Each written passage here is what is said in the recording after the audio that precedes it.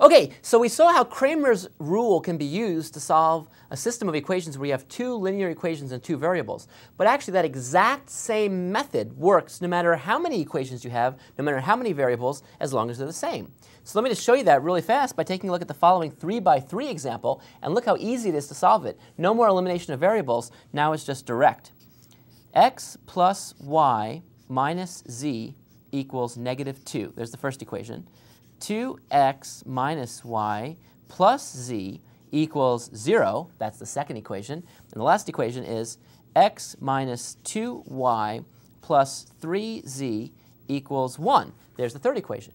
And I want to solve this system, find the x, y, or z, where they all meet up, where they all intersect, using Cramer's rule. So the first thing I do is compute. Now in this case, how many determinants will there be? There'll be actually 4 determinants. There's going to be the d determinant, then there'll be the d sub x, d sub y, and d sub z. So what's d sub nothing, naked d? That's going to be the determinant of all the coefficients. So I just rip off the coefficients right here and write that in. 1, 1, minus 1. 2, minus 1, 1. 1, minus 2, 3. I just took off the coefficients, and now I want to compute the determinant. So what does the determinant equal? Well, let's think about it and see. This is a 3x3 baby, so what I'm going to do is have to expand around one of the rows or columns. I'm going to expand around here. So the first thing I do is take a look at this 1, and remember the signs, plus, minus, plus. So I take a look at that 1, and I write it down. So there's a 1. And I'm going to multiply it by what I get when I cross these people out and take the determinant of what's left over. So that's minus 3 minus -2. So minus 3 minus -2 is minus 3 plus 2, which is just -1. So this is a -1 right in here. Then I subtract minus a 1. So I write a 1 right here, times. And then I get rid of this and get rid of that. And I take a look at the 2x2 matrix that remains and take its determinant. So maybe 6 minus 1. 6 minus 1, which is just 5. And then the sign tells me to add. And what do I add? I add -1. So I add that last term, -1. See how I'm expanding around that particular row? So I have -1. And I multiply that by what I get when I get rid of the row and column containing that. So I see this little matrix here, take the determinant, -4 minus -1. So -4 plus 1 is -3. So I have a -3. And so what do I see? I see this equals -1 minus 5, and this is a plus 3. And so I see a -6 plus 3 is -3. So this determinant d is actually equal to -3. So I write that down. So d equals -3. Notice it's not 0, so this method will work. If d were to equal 0, I have to stop this method right away.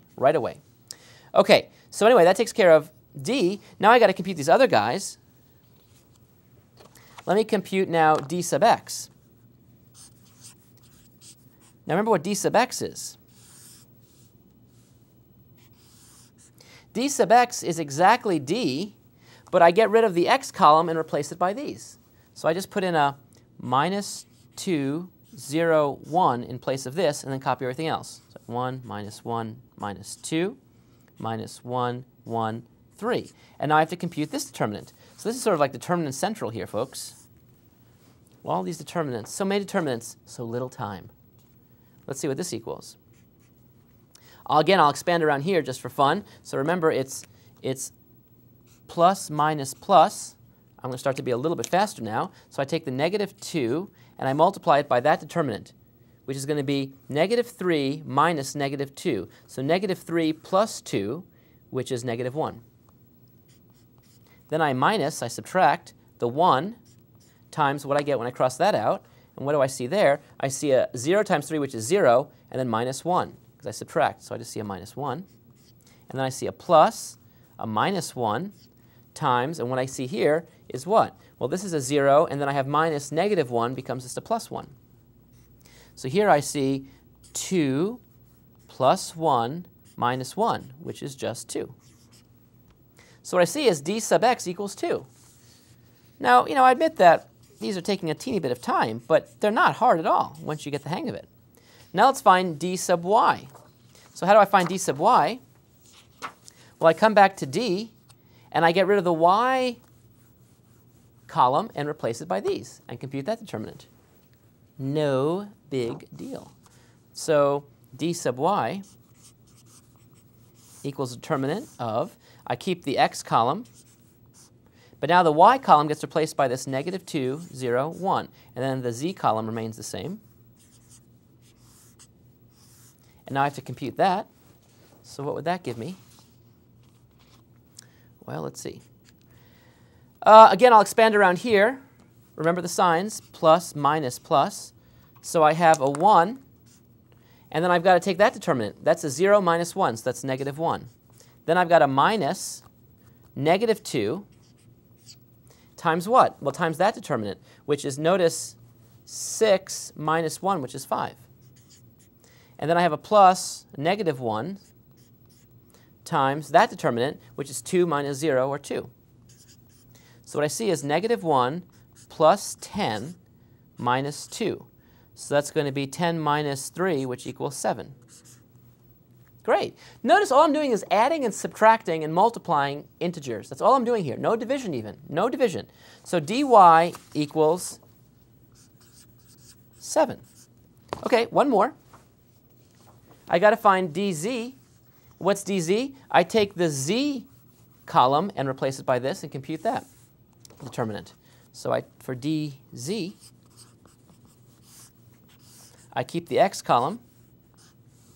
I keep the y column, but now in the z column, I put this in. Let's compute that. Well, not a problem. Because what do I see?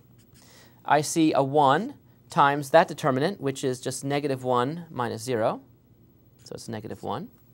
And then I see a minus. Remember, it's a minus sign now, because we're in that row. A 1, and then its determinant here, which is 2 minus 0. That's just 2. Plus a negative 2 times that determinant, which is minus 4 minus minus 1, which is minus 3. So I see minus 1, minus 2, and plus 6. So that gives me a net gain of 3. So the determinant of this matrix is 3. So dz equals 3. So what's the solution to the system?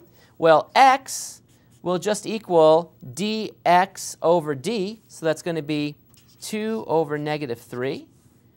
Y is going to be dy over d, which is going to be 7 over negative 3. And z is going to be dz over d, which is going to be 3 over negative 3. And so I see the solution is simply minus 2/3, minus 7/3, and minus 1. And you can check that.